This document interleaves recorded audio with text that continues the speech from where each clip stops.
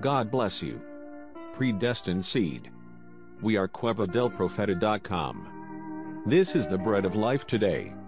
2 Thessalonians 3:6.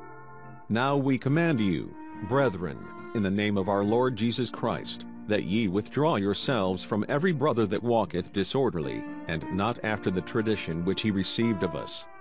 Listen now, the voice of God's prophet for this day. Samson got into bad company. And you always can remember that when you are in bad company, you are out of the will of the Lord. My old southern mammy used to tell me, if you lay down with the dog that's got fleas, you'll get up with the fleas. That's rather a rude expression, but it's got a lot of common everyday sense to it.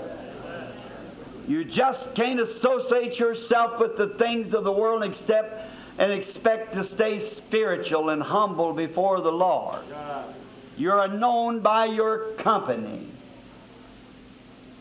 There's an old saying, show me your company, I'll tell you who you are.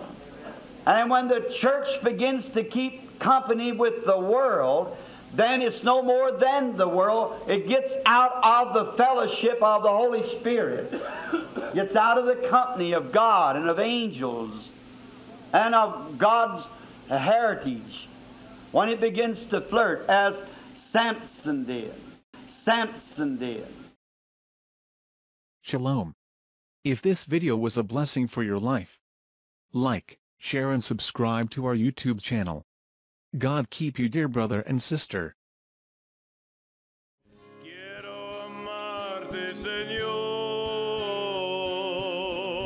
y sentir la paz excelsa de tu amor.